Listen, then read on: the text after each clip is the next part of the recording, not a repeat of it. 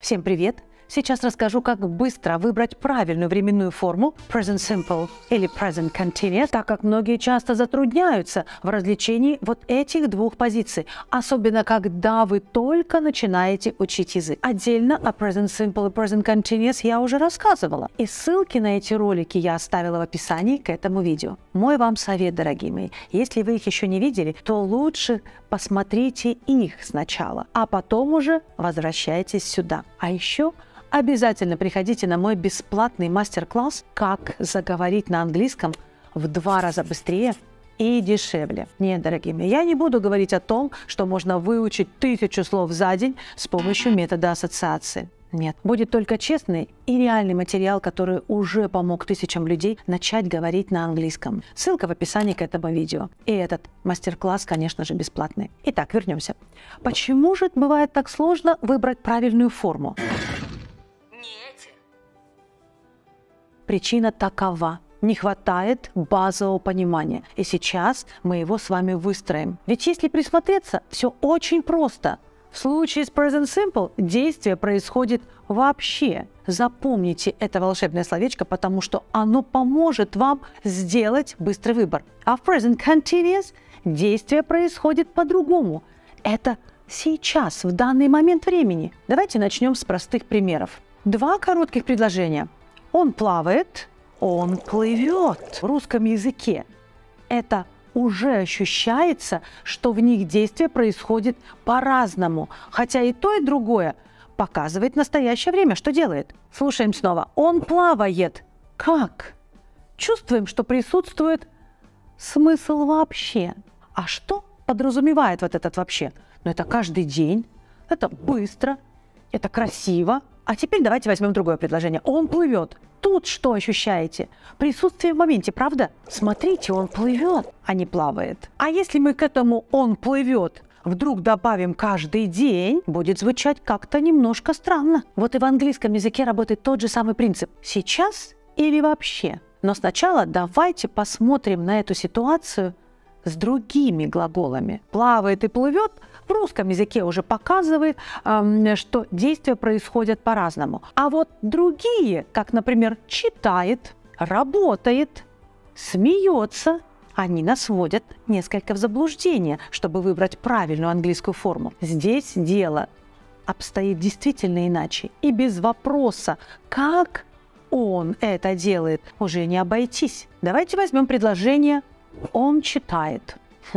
Сейчас или вообще. То есть сама форма глагола ничего нам не сообщает по этому поводу, по ней ничего и не скажешь. Хочется добавить какие-то слова, помогающие понять ситуацию.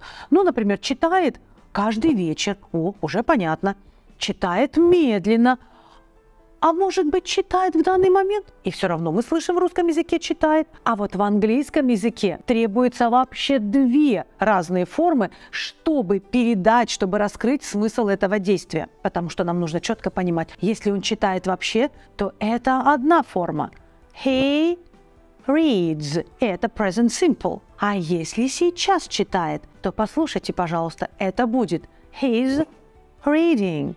И, внимание, даже если мы не добавим больше никаких слов в эти 2 коротеньких предложения в английском, мы все равно сразу же понимаем, читает он сейчас или вообще. Вы понимаете, английская форма уже сообщает, как происходит это действие. А русская только при помощи дополнительных слов. Я предлагаю сейчас разобрать несколько конкретных примеров, разберем их, чтобы вы окончательно поняли, как правильно выбрать одну из этих форм. Present simple все-таки или present continuous. Примеры всегда показывают глубже. Первое. Вот такое предложение. I usually take a bus to get to work, but yesterday I'm driving because I missed the bus. Давайте посмотрим на сказуемые. Take a bus – это, конечно же, present simple. Ведь мы говорим про рутинные дела. Я обычно езжу на работу на автобусе. Однако второе сказуемое идет в present continuous. I'm driving, потому что здесь описывается действие, которое происходит в данный момент. Я еду на работу на машине, потому что опоздал на автобус. Остановите! Пример второй. Давайте послушаем. In general, you study quite well, but this semester you are really struggling with your grades. Present simple – это study, и оно используется для того, чтобы дать общую характеристику. Ты обычно хорошо успеваешь по учебе. Но чтобы описать изменения в текущем состоянии, что-то пошло не так, мы прибегаем к форме present continuous, are struggling. У тебя проблемы с оценками в этом семестре. Оценки AJ стремятся к критическим. Но так будет не всегда. Ситуация изменится. Пример третий. The boys always go to the gym on Mondays, but today they're skipping their workout because they don't feel well. Где у нас present simple?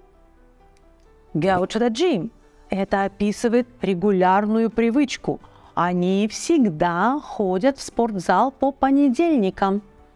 Но сегодня им что-то не здоровится. И они что делают? Они пропускают тренировку are skipping.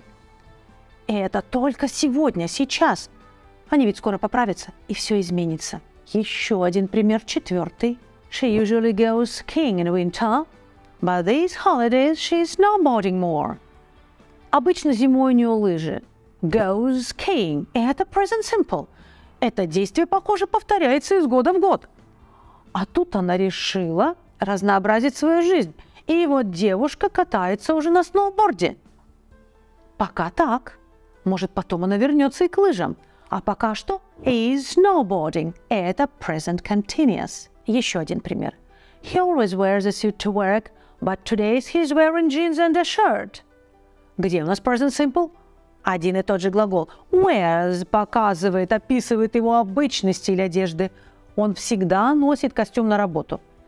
А present continuous is wearing дает нам представление о его сегодняшнем виде. Сегодняшнем он в джинсах и в футболке. Итак, дорогие мои, чувствуете, разбор конкретных примеров помогает понять, глубже понять, как использовать каждую из этих форм правильно. При этом мы что? Мы постепенно привыкаем к этому явлению, доводя употребление буквально до автоматизма, реализуя простой принцип.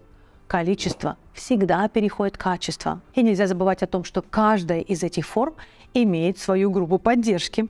Давайте сейчас на них посмотрим. Это наречия, которые ходят рука об руку либо с simple, либо с continuous. Ну, например, слова always, usually, often, sometimes, seldom, never вводят дружбу с present simple. Тогда как? Now, at the moment, currently, these days предпочитают present continuous. В целом, выбор между present simple и present continuous может показаться несколько запутанным. Но вы же знаете, practice makes perfect, и все приходит именно с практикой. Ну и, конечно же, помните про те самые два волшебных слова «вообще» и «сейчас». А теперь я предлагаю следующее. Собрать всю ту информацию, которую мы с вами посмотрели, в удобную таблицу, сравнительную таблицу, которая поможет вам точно и быстро образовать нужную форму. Теперь вы понимаете, как все происходит сейчас или вообще. А как же выбрать нужное сказуемое? Вот это как раз и сделает для вас таблица, особенно на первых порах. Итак, дорогие мои, таблица-помощница. Что мы видим и как ей быстро пользоваться, как быстро выбрать форму? А вот эти два наши любимые теперь слова «вообще» и «сейчас», которые находятся над левым и правым столбцами. Слева у нас простая форма present simple, справа present continuous, действия, которые происходят сейчас. И тут же вы что видите? Что делает сказуемое, которое как раз можно перепутать, выбрать не ту форму, которая бы нужна в английском языке. Далее идут две группы поддержки того и другого времени, той и другой формы. И самое главное, собственно, ради чего она вам нужна на первых порах, это виды сказуемых. Виды сказуемых, которые употребляются, если действие происходит сейчас или действие происходит вообще. Вот с ними, чтобы вы не запутались и быстро искали то, которое вам нужно. Вам нужно четко понимать, какое у вас предложение – утвердительное, отрицательное или вопросительное. Здесь все хорошо видно. Посмотрим сначала на present simple. Две формы. Либо с окончанием s, либо без нее. Посмотрите, пожалуйста, две группы подлежащих, вы их видите, и два разных сказуемого. То есть, если я говорю «они читают», they read, а если он читает, he reads, как мы сегодня уже с вами слышали. Давайте спустимся пониже. Вам нужно построить отрицание. Два варианта помощников – don't либо doesn't. И опять видно, что с какими подлежащими сочетается. А глагол у нас идет уже без окончания. Это тоже вам здесь видно. Вы уже не перепутаете, если вы внимательно каждый раз будете обращаться к таблице. Теперь давайте посмотрим на вопросы. Тот же самый принцип.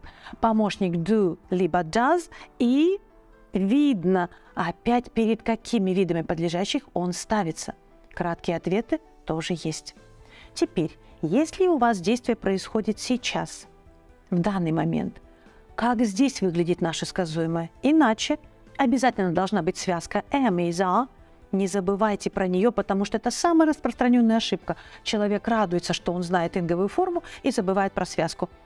А в continuous сказуемое состоит из двух элементов. В отрицании у нас добавляется еще и третий – not. И очень часто сокращается isn't, aren't. Вы это тоже помните. В вопросе любая из этих связок, посмотрите, пожалуйста, am, is, are, обязательно стоит перед подлежащим. Обратный порядок слов, а инговая форма после. Варианты кратких ответов тоже даны. Не делайте самые распространенные ошибки, мои дорогие. И опять таблица вам в этом помощник. То, что я уже сказала. Не забывайте про связку am, is, are. Когда мы, например, берем связку is и к ней добавляем не инговую форму, а read, is read. Но когда у вас перед глазами таблица, у вас гораздо больше вероятности, что вы сделаете так, как нужно. Вот это все важно на этапе тренировки. Потом постепенно вы, конечно же, все это запомните, и вам она уже больше не нужна будет. Но вот сначала эта помощь бесценна. И вы это прям почувствуете, когда начнете этим пользоваться. И теперь, когда у вас есть такая таблица, неплохо бы все это потренировать. Для вас подготовлены специальные упражнения, которые вы можете найти, перейдя по ссылке в комментарии к этому видео.